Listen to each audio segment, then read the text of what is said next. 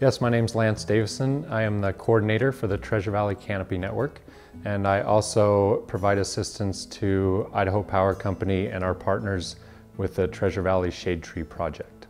The Shade Tree Project was started in 2013 by Idaho Power Company with several municipalities around the Treasure Valley, and we're looking to plant shade trees in a location where they reduce residential energy use. So the best location that we've found for planting trees is on the west side of houses, so our slogan is West is Best.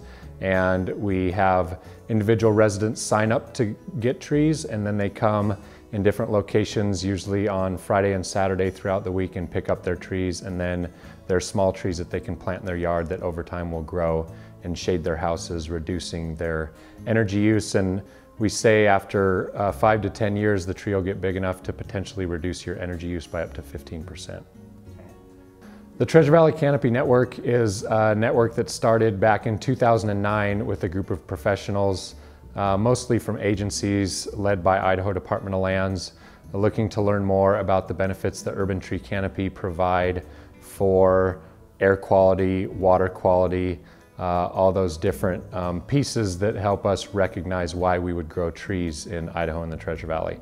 And so in 2013, we were able to get funding to develop urban tree canopy assessment, which came out with all of that data that provided us information on what benefits tree canopy provides.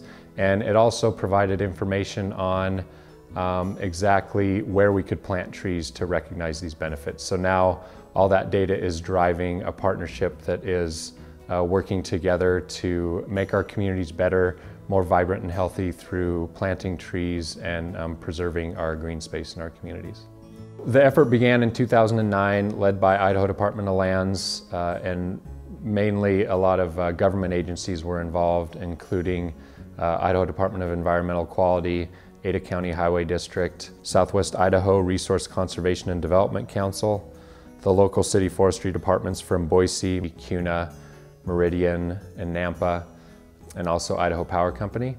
And then as we completed our urban tree canopy assessment and developed some of our tools, we started to see more partners come on board, which have included U.S. Green Building Council, Ecosystem Sciences Foundation, Arbor Day Foundation, Boise State University, and College of Western Idaho. I think what I really enjoy is working together with people to make a difference and have an impact on the community that I serve.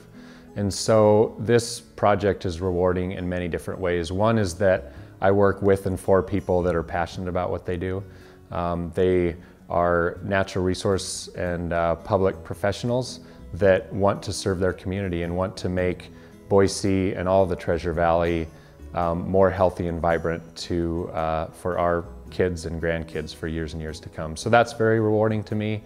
And then also seeing those impacts in the community that I live in, that I can raise a family here and have vibrant streetscapes where everybody is healthy and safe to ride their bikes or walk, enjoy that time outdoors. The Treasure Valley is such a beautiful place and we have so many great natural assets that as we start to build our communities and grow our communities, if we can grow them in a way that builds that kind of healthy and sustainable lifestyle, that is a place that everybody wants to live. First of all, I'd like to thank the leadership of the Idaho Department of Lands and the funding support from the U.S. Forest Service for providing us the funding to develop these resources for our communities. And then second of all is really to thank all the partners that we work with, Idaho Power Company with the Shade Tree Project, all of the communities that we work with, all of the public, private, and nonprofit partners that help us develop resources that really help support and enhance the livability in our communities. And then third of all, I'd encourage all of you to take a look at our resources that we have available. We have a website at www.tvcanopy.net, and we also have Twitter and Facebook feeds where we consistently share information with people that follow us so that we can not only help you understand what's going on in the resources we're providing, but we can also learn from you to produce more resources that can benefit and create really healthy and thriving communities.